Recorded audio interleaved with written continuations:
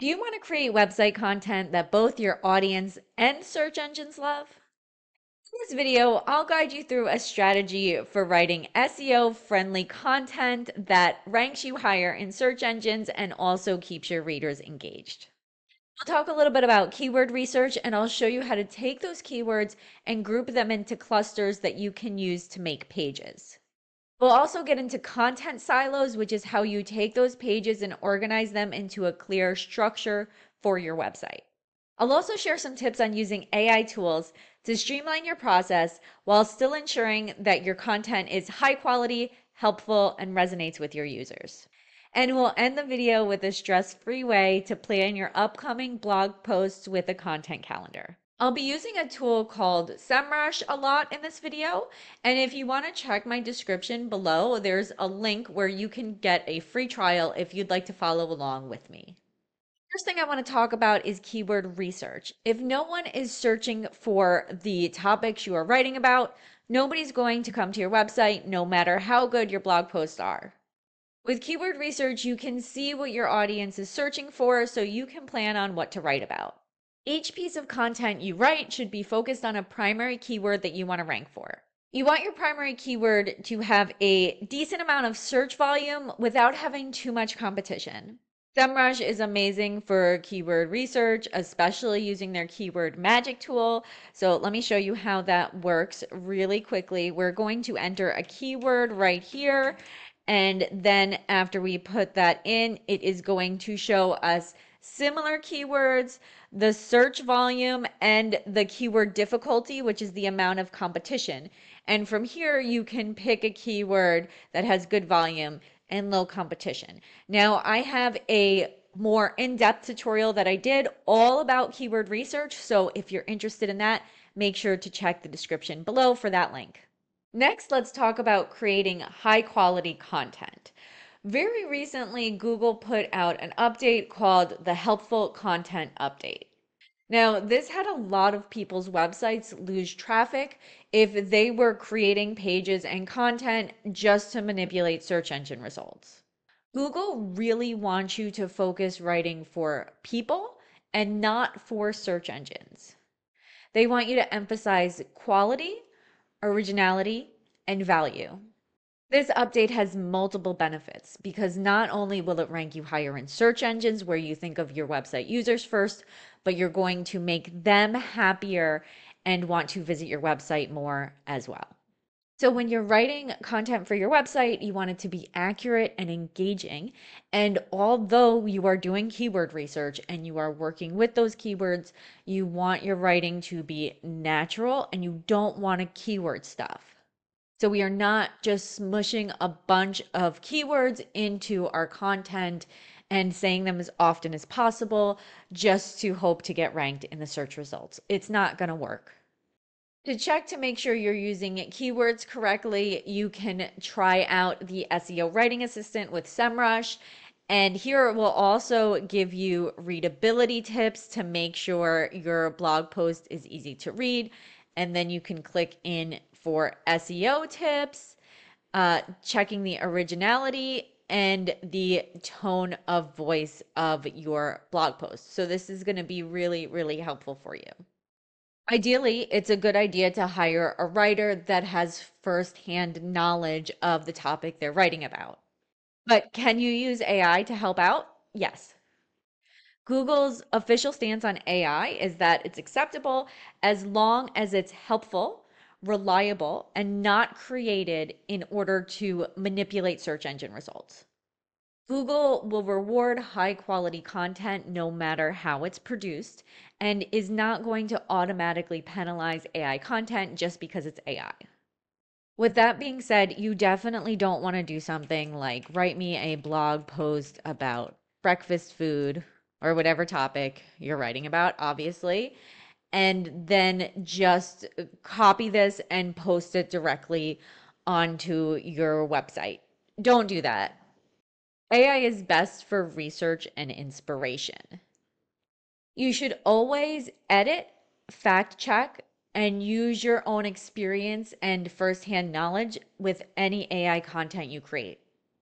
So, what I do is I like to say something like this: make me an outline for a blog post about breakfast food, and then I'll see what ChatGPT decides that it thinks that I should write about for breakfast food.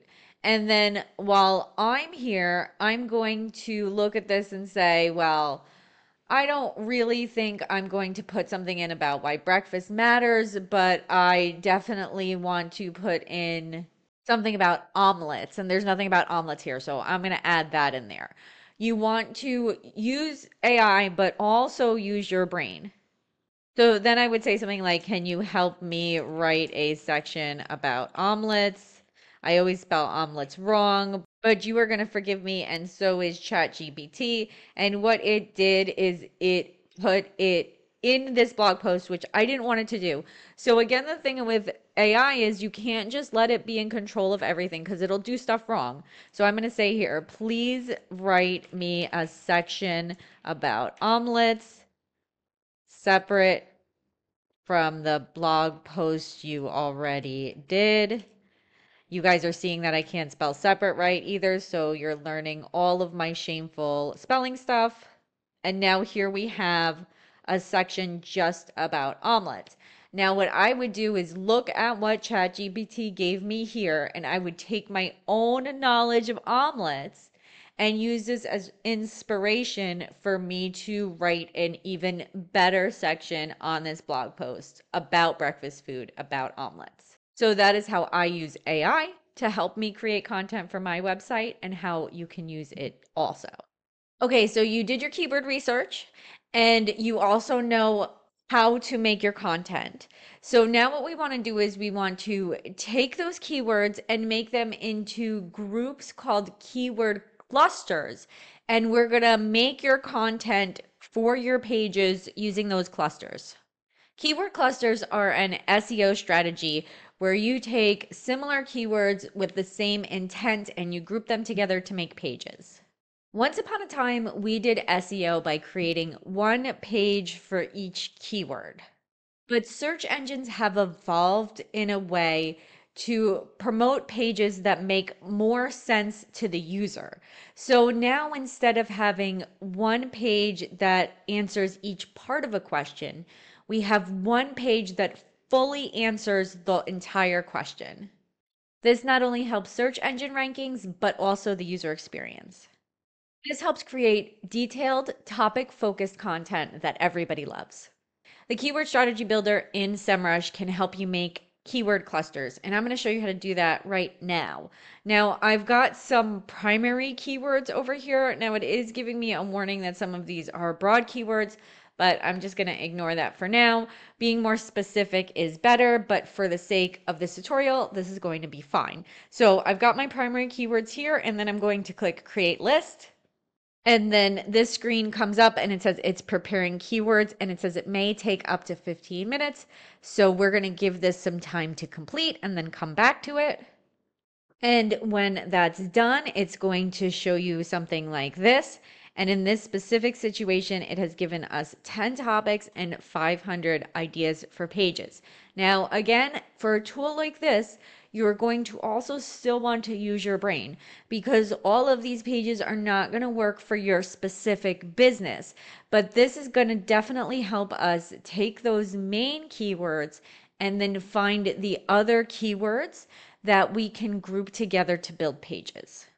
So if we scroll down to where it says page details, you're going to see these pages, and then if you open them up and look into them, you can see all of the keywords that make sense to go on that page. So we have the egg recipes page, but also all of these keywords would be great to put on when you're making that page that is for the topic of egg recipes. This tool also gives you ideas for pillar pages, which is fantastic because that's the next thing I wanted to talk to you guys about. So pillar pages, which are also sometimes called content silos, are a way to organize your website into sections based on specific topics. This is, again, really good for search engines and also really good for the user experience. So usually pillar pages or content silos are broken down into 3 levels. We've got the top level page, which is going to be for the broad topic that defines the rest of the content silo. So, for example, for this pillar page, we have the main general topic as healthy breakfast ideas. Next, we have the second level pages, which are going to break down the topics even further. So now under healthy breakfast ideas, we have easy breakfast quesadillas, breakfast snacks, fast breakfast near me, etc. And when it makes sense, we could even do a third level to break that down more. And for example, for breakfast snacks, we could also create pages that are specific breakfast snack items, like maybe protein muffins. And you want to use the keyword clusters you made to create these pages. Ideally, you would want to avoid linking between the different content silos and keep your internal links in that one silo to share the link juice between those topics that are the most relevant. But don't feel like you have to be too strict there and miss out on potential opportunities to link to relevant content in other silos. You can set this up in WordPress really easy by using your main category pages as the main pillar pages for the content silos, and then using blogs in that category, and then other blogs in subcategories of that category to create the pages for that content silo. Okay, so we did our keyword research. We took those keywords and made them into keyword clusters to plan how we're going to build our pages. And then we organized those pages into content silos. Now let's go ahead and get your blog posts planned. It's a good idea to plan out your blog posts in advance with a content calendar so you don't get writer's block and you don't get stressed out. So go ahead and take whatever calendar tool you like best and plan out when you're going to post these blog posts. If you're wondering how often you should post new content, it kind of depends on the size of your website. If you're just starting out, or you have a small business, or you don't have a ton of resources to write a bunch of articles every week, 1 to 2 articles a week is fine.